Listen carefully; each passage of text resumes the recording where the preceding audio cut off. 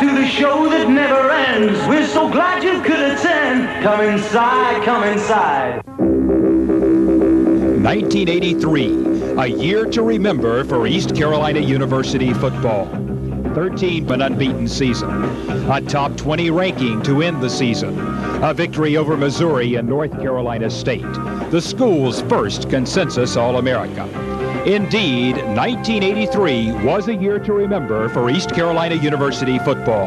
From the very start, the Pirates faced a supreme challenge with 7 road games against the best in college competition, the strongest schedule in school history. Week 1 was a trip to Tallahassee, Florida to meet the 7th-ranked Seminoles of Florida State University by Airlines 737 charter. It was a packed house that greeted the Pirates at Doak Campbell Stadium, and they had no idea what a heart-stopping thriller they were in store for. From the very beginning, ECU made its impact, spooking the game to prevent the usual dynamic fire sword pregame ceremony that's designed to psych out opponent players. Never did Renegade respond as desired, and it was a sign of things to come.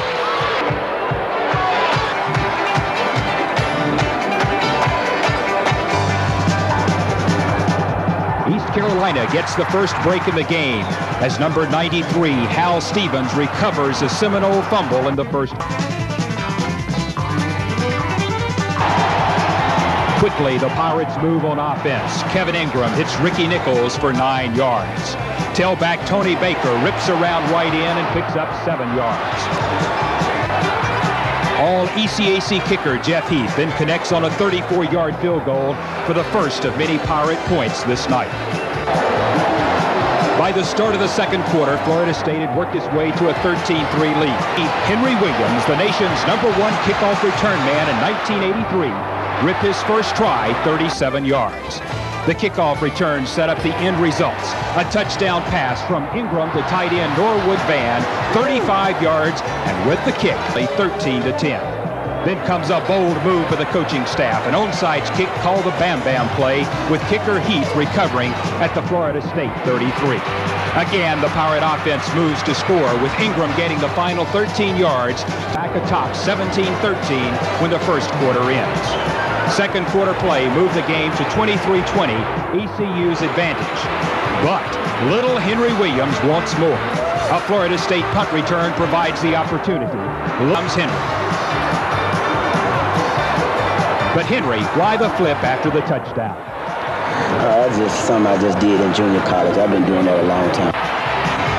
With the Pirates up 30-27 to start the second half, his State another dose of his return ability. 99 yards, and the Pirates lead by 10, 37-27.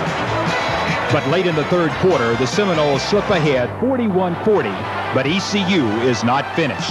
Ingram up another Pirate score on this 10-yard surge.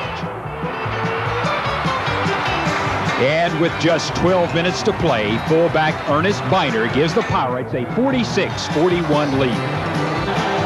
Then disaster. No pass interception gives Florida State a scoring opportunity and a 47-46 lead. Things don't look good at this point for ECU.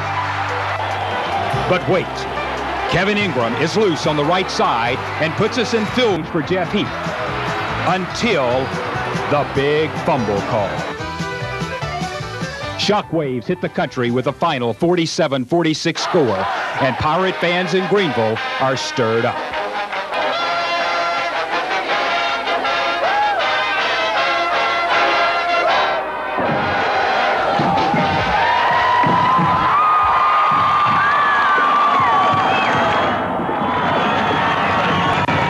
From Carter Finley Stadium on the campus of North Carolina State University in Raleigh.